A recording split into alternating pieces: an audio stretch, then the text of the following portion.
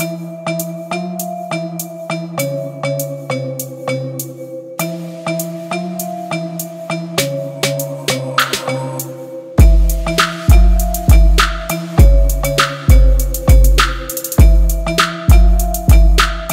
morning, guys. Today we're going to be talking about a very popular offshore species, the Slinger. Chrysoblephus pernicius. Got it right. Chrysoblephus comes from, it's a whole group of species, it's genus. It comes from the coloration of the eye. It actually means golden eye. So that's where they get the yellow eye you often see in a lot of the redfish that you get offshore. They are grouped in the redfish category, so often they get abused in there will be a whole lot of different species caught and they're just called reds. But the Slinger is a very popular fish, very interestingly shaped fish. They are, it's actually a very difficult fish to describe in shape. They're shaped generally rounded at the back, obviously with the tail, and then to the front they got a very steep sloping forehead, and the bottom just pops up like that.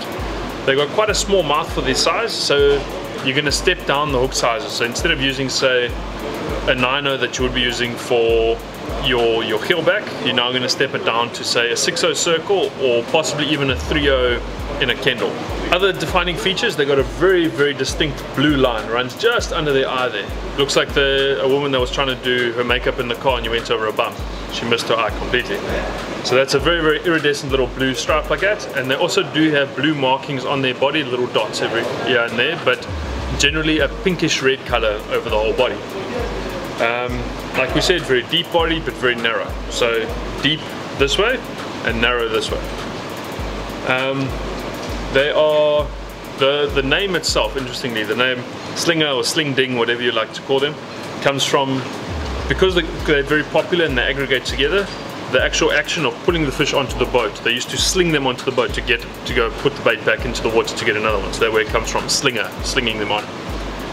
They, as we said, smallish mouth, but quite a largish fish. They attain 85 centimeters. So quite a decent fish. That's about 11 years old. And you're looking at about, because they're so narrow, probably only about a 4 or 5 kilo fish. So they're not monstrous in proportion, but it's a decent redfish to catch. They're a deep water shoaling species.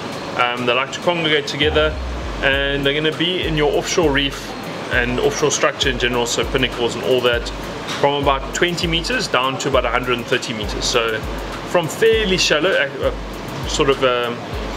you can target them on your closer inshore craft, your pedal skis, your jet skis, that kind of stuff, and then down to 130 meters where it's, you're really going to need a ski boat and go quite a few nautical miles out to be able to get to them. They are an extremely important lionfish species. Here in South Africa, not as much, but in Mozambique, they're very important.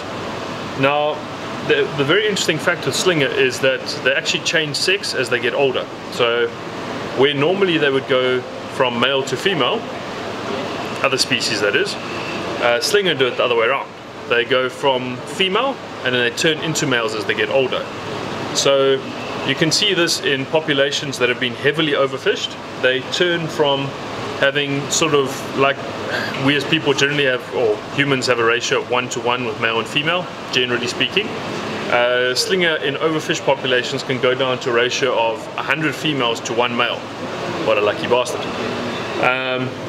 So yeah, you can see that in the heavily fished populations. We've also seen that the size and the numbers have gone down recently with it's obviously with the advent of technology in the recent years that you're able to find these congregations. You're able to put your baits right in front of that slinger's nose, versus back in the day where you'd use landmarks and that kind of thing.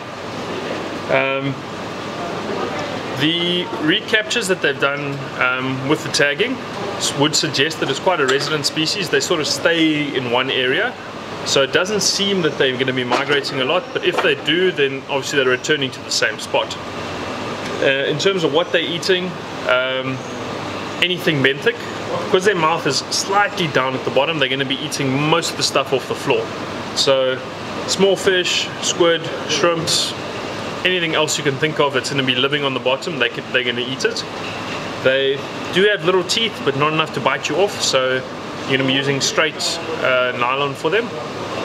if you are fishing traces, because of the schooling, the guys generally either put 2 hooks, 3 hooks, down to 10 hooks, which I think is the limit at the moment to put on your trace. But really, if you're fishing for them, 2 hooks is more than enough. It just increases your chance to get a fish out without getting taxed. They're going to spawn in northern KZN, so they're going to move up there.